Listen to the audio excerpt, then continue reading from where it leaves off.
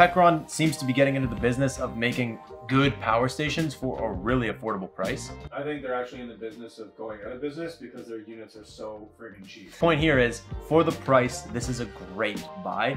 The other units that we were talking about from Anchor, or Jack, or even EcoFlow, they're solid units and we do recommend them, but if you're trying to save some money, like, you really can't go wrong with this thing. You have your 12-volt car socket, 2 barrel connectors, and then 2 USB-A's and 2 USB-C's, one of which is a 100-watt output, which is great for things like laptops and stuff like that. And then on the far side, you have your AC input as well as your solar input. And then on the other side, you just have your expansion battery port as well as a grounding screw.